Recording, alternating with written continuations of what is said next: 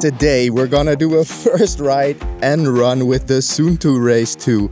Mine was a bit delayed getting here, but now we can finally put it to the test and actually see how it compares to the competitors like the Garmin Forerunner 570 for instance. And the ride we're gonna test it on is a special one. Behind me we have Kahlenberg, and with my friends I have a personal KOM competition to see who can get up this hill the fastest. I've never tried it, but I'm hoping to beat my friends Thomas and Klaus up this mountain. First, let me check what their records are. Okay, so Thomas did it in a time of 11:52 and Klaus 11:30. Okay, so quite some difference already. Already saw on Strava that some people are able to do it under 10 minutes, I think, or even much less. So I had to pull out all the stops. We have my brand new Van Rysel bike, my time trial hat, which you can leave it in the comments below, is not gonna make any difference for someone like me, but I just thought it looked cool. So yeah, let's get to it. So let's see if the Suunto Race 2 can track my heart rate accurately, and hopefully my heart rate will get quite high and I can push myself quite hard, but it is windy today. Oh, and I have to mention there are a few rules involved. First of all, you have to do a standing start, and second, you have to start a timer manually. So I have to figure out how to do that, but let's get to it.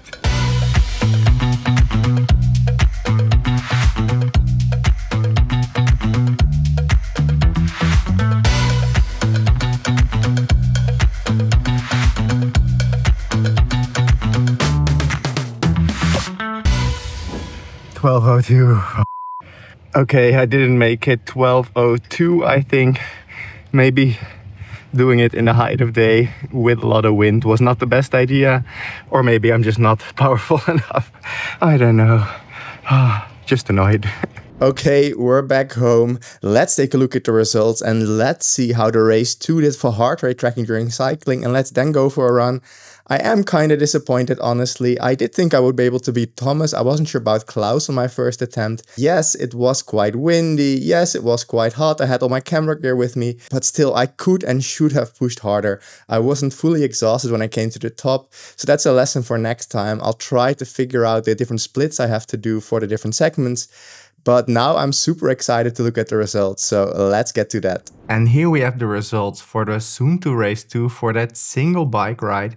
And this looks quite good, to be honest. I wasn't really expecting such a good result, but this is really quite good.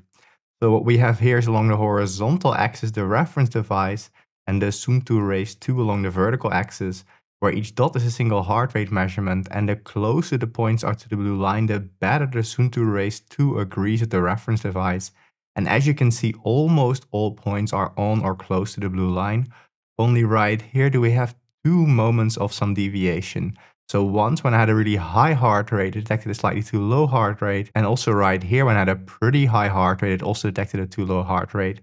But otherwise this looks pretty good. And we can actually compare this for the same bike ride to the Garmin Forerunner 570, which I would say is a good comparison to the Suunto Race 2, because within the Garmin ecosystem, it has roughly the same price. And in addition, it basically has the most premium Garmin heart rate sensor.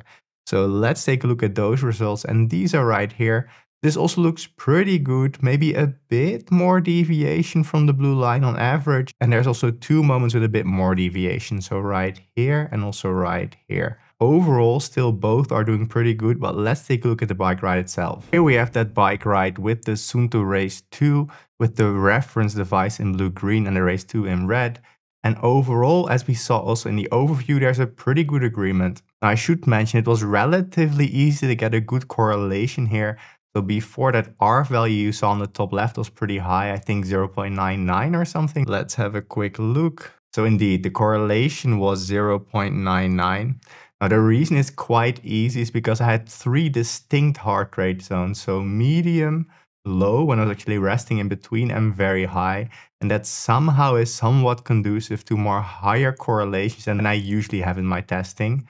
But still, it looks pretty good. There was only 1 delay right here in picking up on an increase in heart rate. But otherwise, I'm not disappointed. And again, we can compare this to the Forerunner, and that's right here. And I would say the Forerunner might have done a little bit better, even though the correlation was a bit lower. It does miss more of the details. So for instance, here in the lower heart rate range, if we compare that to the Suunto, well, actually it's not that different, but maybe it misses a little bit more of the details. but you can judge yourself. However, the Forerunner had less of a delay here in picking up on that increase in heart rate. So here I would slightly prefer the Forerunner, but both are doing pretty good. Now for some other bike rides, it would actually be more difficult, especially when I'm cycling through the city where there's a lot more bumpiness and stuff. So for my long-term testing, things might change a bit, but at least as an initial view, this looks pretty good. However, let's now do the exercise that this device was designed for running. Hi there, quick interruption. We'll get back to the data soon. However, if you want to support this channel, there's multiple ways of doing that, and it would be greatly appreciated because making these videos next to my full-time job is not easy or cheap.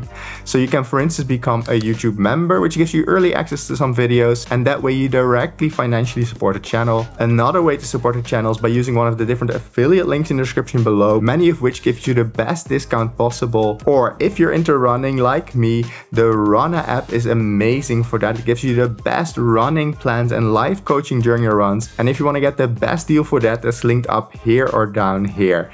Now back to the data.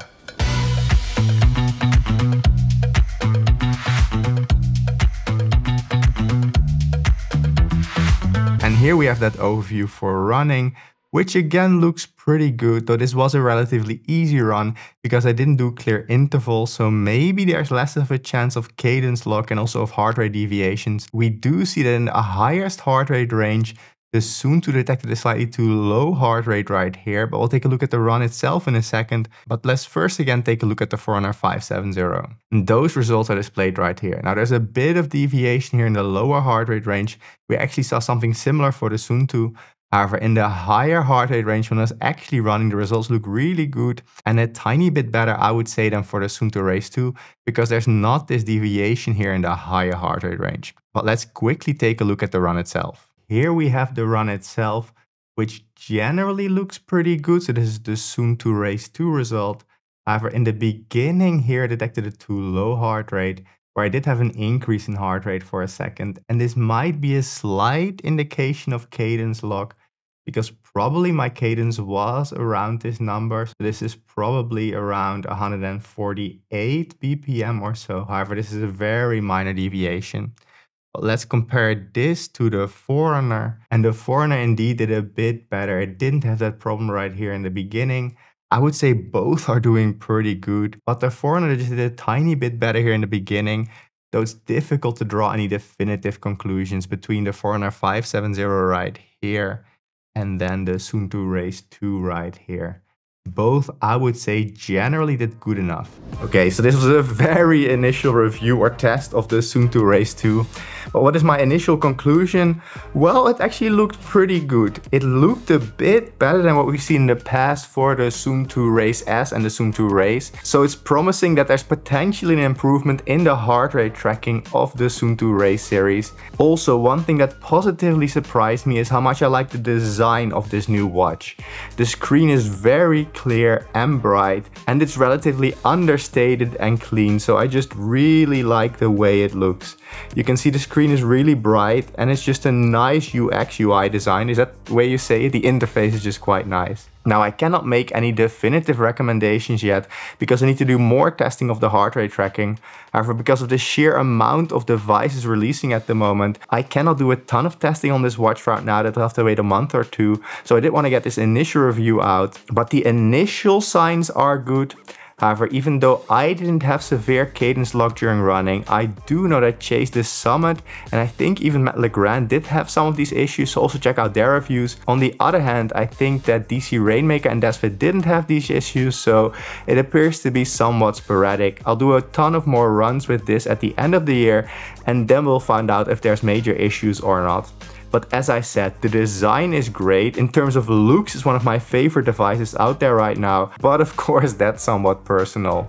Now, if you do decide to get the Suunto Race 2, a Garmin Forerunner, another device, maybe an H-Sleep pod, a Whoop strap or something else, if you want to get the best discount possible and also financially support the channel at the same time, there's different affiliate discount links to Amazon and other things down below. And that would really help the channel because I'm doing all of this next to my full-time full-time job as a scientist, and it's not a cheap hobby or second job because I have to buy a bunch of devices, pay my editor, and of course there's also camera gear. Just this whole setup I'm holding in my hand right now is a few thousand euros. I would really appreciate it, and if you want to directly financially support the channel, you can also become a YouTube member. Now, I think you will like this video on the Garmin Forerunner 970 or this video on the H-Sleep Pod.